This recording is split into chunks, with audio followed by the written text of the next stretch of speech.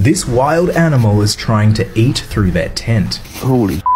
When Roxanne and her husband James were out camping in Dartmoor National Park, a video circulating on TikTok has garnered over 14 million views in 2 days, showcasing a terrifying moment when James and Roxanne were camping at Dartmoor National Park in England.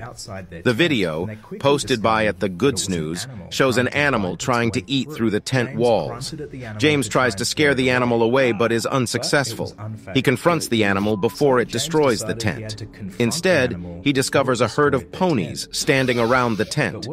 The viewers were relieved, with some imagining it was a bear or wild boar, pig.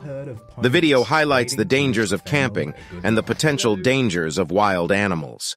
Thank you for watching this video. Don't forget to like, share, and subscribe.